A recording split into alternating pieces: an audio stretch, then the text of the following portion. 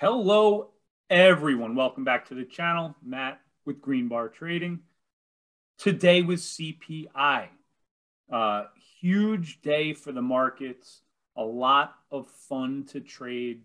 Whenever we get these reports, there's always so much liquidity and there's some real opportunity, especially for me being a scalper. I like to be in and out really quickly. So I was able to do that today. But before I share my screen with you guys, inflation rose 9.1% in June.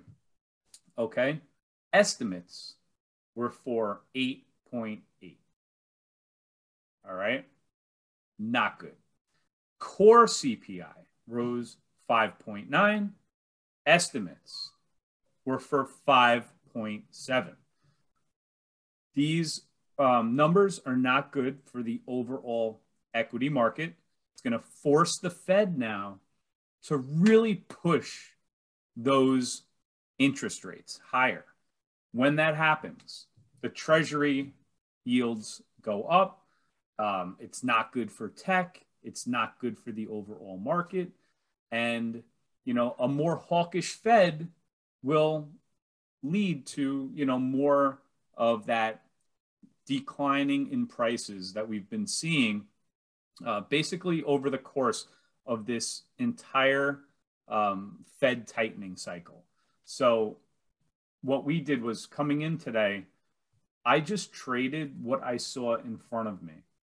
Now, you can see here, massive sell-off. The only thing is, this massive sell-off was coming right into our key area, our key level, which I post every morning on Discord.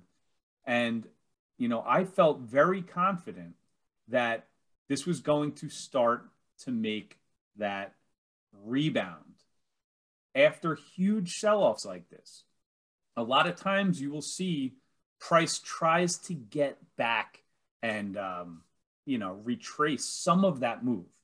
And that's what we saw here. So I went long and I was scalping this on the long side right up until VWAP. My video from a couple days ago, and this is one of the indicators I have on for futures, one of the best for futures that I really like. It's bearish when we're under VWAP. Could not break. You can see here, can't break it here, can't break it here. All these wicks and then huge sell-offs. Can't break VWAP. So coming into here, then I started to scalp on the short side. And that's how we made 217.50 on the micro E-mini. And if we look at the Russell, this was traded the same way. And again, these levels are posted every morning in our Discord. 1700, again, just about to the penny, bounced off of it, started to rally right out of the gate. It rallies, but what does it come into? It comes into our resistance now. So when we break key levels, you're going to see some of that resistance happen. And then we broke under VWAP. We came back, and this is a trade that I took short right here. Just two really quick shorts. I'll show you guys here. A short here, and on the pull up, another short. So kind of like a bear flag here, rejection at the VWAP, and took my profits out quick. Same thing here. In the same 1 minute candle, this trade was, I don't know, maybe 10 seconds. And I like that because I shorted it, came right back, and then went down further. I don't like to sit in drawdown for too long. So we made 120 on that.